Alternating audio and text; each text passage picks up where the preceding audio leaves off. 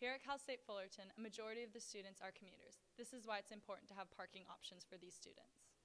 What most students don't know is that assisted parking is free and will be available this semester as well as next semester.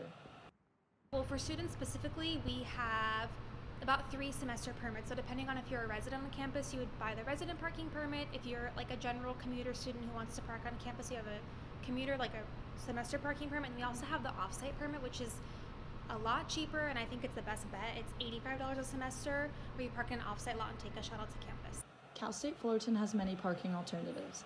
These consist of the carpool lot, discounted bus passes, parking in the hotel lot next to campus for $10, as well as the valet, which is more formally known as assisted parking.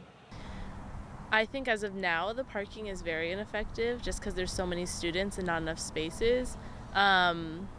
But the actual process of parking and the different lots that they offer and the assisted parking, that's pretty effective, but right now it's kind of just annoying. Some students have even resorted to getting dropped off by friends and family, or even going the extra mile and using Uber and Lyft as a way of transportation.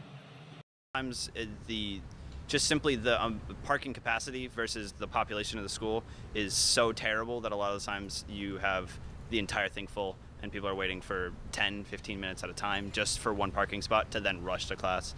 So rather than hassle with that, I just Uber, then I can just drop off, and then easy as that.